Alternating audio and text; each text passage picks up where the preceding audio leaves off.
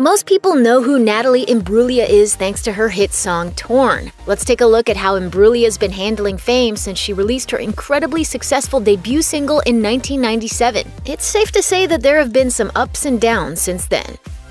One of the reasons that Natalie Imbruglia has been out of the spotlight in recent years is because she decided to become a mother. In October 2019, Imbruglia revealed that she'd given birth to a baby boy by sharing the first photo of him on Instagram.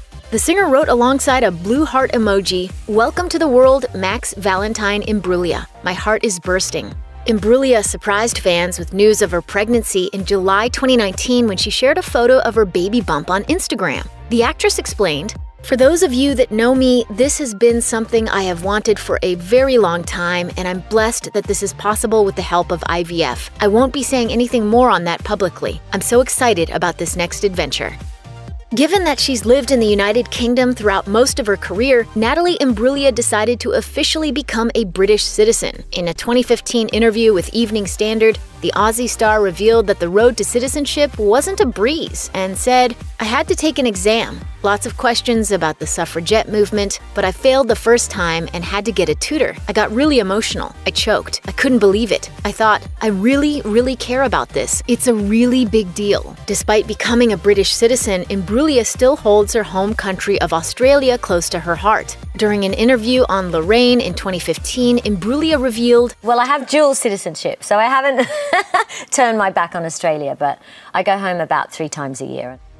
While announcing her pregnancy on Instagram, Natalie Imbruglia also shared some other exciting news when she said, "I'm very happy to announce that I have just signed a record deal with BMG. What an amazing team. I have been busy writing for the past year and a half and can't wait to share these new songs with you all." While her debut single Torn remains Imbruglia's most recognizable hit to date, the singer has actually released 4 studio albums, as well as a 2015 album of cover songs called Male, featuring the music of male bands and artists. She also released a greatest hits album called Glorious, the singles 97 to 07 in the United Kingdom and Australia in 2007, proving that her fan base is alive and well, and ready for new music.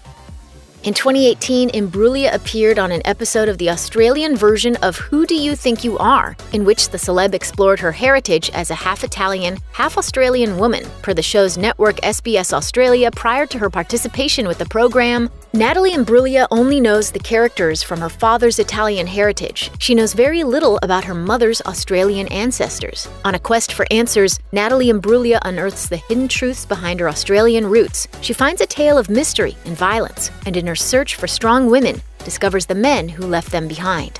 During the show, Imbruglia also revealed that she'd been bullied for her Italian heritage as a child, and schoolmates had told her she should return to her father's home country. Imbruglia learned during the show that her Australian heritage was stronger than she ever realized, and that her great-great-great-great-great-grandfather was among the first groups of people to arrive in Australia. According to National Geographic, the first fleet consisted of the 11 ships that sailed from Portsmouth, England in 1787 and founded the first colony of settlers in Botany Bay, Australia. The longevity of her mother's family in the country finally proved that the performer was as much Australian as she was Italian, once and for all.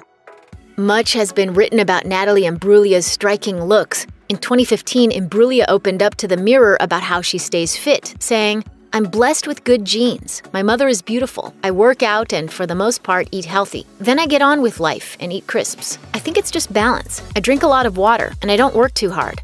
Basically, Imbruglia's approach to life sounds like something we could all learn from. However, the singer was quick to dispel the idea that her life is picture perfect, as she told the outlet, "I'm not saying I'm perfect, I have insecurities, but I want to enjoy my 40s. And yes, I've got wrinkles, but I'm happy." With a career in the entertainment industry that's been going since the 90s, Natalie Imbruglia accrued some seriously famous friends, and fellow Australian singer Kylie Minogue is one of them. In an interview with The Mirror in 2015, Imbruglia opened up about a vacation she'd been on with Minogue, saying, "It was last minute, we both had some days off, and it was just lovely. We were just 2 friends having a girly holiday." And when asked if she ever gets mistaken for Kylie's similar-looking sister Dannii Minogue, Imbruglia replied, "I do. It happened while we were away." However, the Big Mistake singer also tried to make it clear that she doesn't vacation with her famous friends year-round. As she told the outlet, "I do have an incredible amount of travel in my life, and I see beautiful things in the world, but I have days. I just don't share them, and it does make it look like your life's really rosy. In an effort to help others who may be struggling with mental health, Natalie Imbruglia lent her voice to Sane Australia. She explained to the organization, "I have experienced depression, and that's why I think it's important to talk about it, because if I can tell people that I've been through it, maybe they won't feel so silly that they have." She expanded on the topic in an interview with The Mirror in 2015, revealing that she's also dealt with a number of health conditions over the years. Imbruglia said, "I was anxious, nervous, stressed out, and scared. I didn't want to go outside in case people recognized me. It nearly sent me insane. I felt I had to live up to Torn. I didn't write it, but I was a part of the reason it was so successful." As well as feeling overwhelmed by career pressures, Imbruglia revealed that she lives with obsessive-compulsive disorder and explained, "I have OCD, which can be a problem because I'm not good with change. My motto is, no surprises. It's an OCD from my mother. It is hard. In trying to control things, it doesn't work."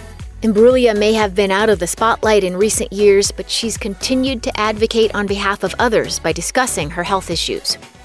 According to Celebrity Net Worth, Imbruglia has an estimated $14 million in the bank, which is a little more than impressive. So I was actually really nervous about failing. From her music career to her movie roles to lucrative endorsements with the likes of L'Oreal and Gap, Imbruglia's career is about much more than one popular single. After the singer's debut album sold more than 6 million copies, Imbruglia told Red UK, "I remember being in the car with my manager and she said, 'You're a millionaire.' She said it over and over. I just busted my sides."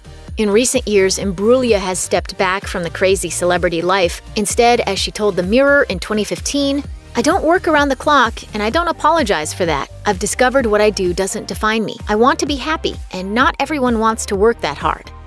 For her comeback record, Male, released in 2015 after a 6-year break from releasing new music, Natalie Imbruglia decided to exclusively cover songs originally recorded by male artists. As she told Du Jour, "There was instantly a different interpretation when it was coming from a woman. The way you think and feel about the song is different."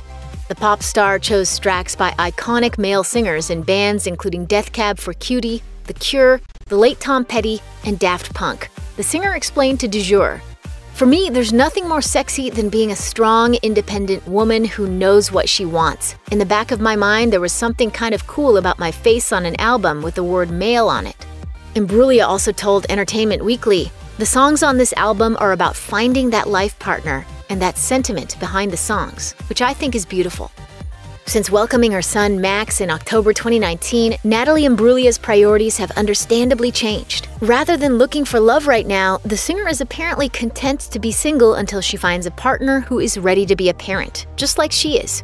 A source allegedly close to Imbruglia told The Sun, "I think one great thing about being a mom for Natalie is that she has a much better chance of meeting Mr. Right because she is thinking about finding a great dad, not just a guy to hang out with. Men love Natalie, and she has never been short of admirers. They go crazy for her, and even now she can have her pick of dudes." But while Imbruglia's past relationships always seem to have fizzled, her so-called pal believes that having a baby is the right move for the star. The source explained, "She got so tired of the disappointment and just really needed a break from all that. She is a super confident and fulfilled person who can give a child everything."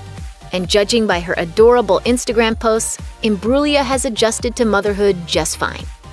Natalie Imbruglia often finds herself on the red carpet, which means that she has no shortage of fabulous gowns. But with every outfit comes the possibility of a wardrobe malfunction, of which Imbruglia is only too aware. In an interview with Style by Yellow Button in 2014, the actress explained, "I once wore a dress, I think it was an Armani, and it was more sheer than I had realized. Sometimes you don't know how sheer something is until there is a strong flash." It wasn't until she saw the photographs afterwards that she realized her look was a little transparent and perhaps showed a bit too much flesh. Imbruglia continued, "I mean, I don't have a paparazzi camera at home, but that dress was just a little too sheer." The Johnny English star also told the website, "My uniform is normally jeans, a blazer, and a heel." While the opportunity for wardrobe malfunctions taking place in her day-to-day life is relatively low, it can happen to the best of us. Having previously been the face of L'Oreal, Natalie Imbruglia decided to launch her own skincare line called Iluka. In a 2014 interview with Rescue, Imbruglia said of the new line, "I have always loved the calming and revitalizing powers of water." Meanwhile, the site explained, Iluka is an anti-aging range including all natural Australian ingredients including manuka honey, marine collagen, kakadu plum, and crushed pearl. In a YouTube video for Rescue, Imbruglia revealed that she developed the line after suffering from rosacea acne, with the view to create something that would help her skin. Considering the star's usually flawless complexion, whatever she's using is clearly working. Imbruglia also explained that it was crucial to her that her skincare lines celebrated her homeland of Australia. She said, "We just talked through Australian ingredients, and I work with biochemists, and they tell me Australian ingredients that I can use in what they do." Sadly, the Iluka skincare website is now offline, and its Facebook page hasn't been updated since December 2016. Judging by the brand's glowing reviews, its disappearance from the market is a real shame. We can only hope that the brand gets a global relaunch sometime soon, as we could all do with having glowing skin like Imbruglia's.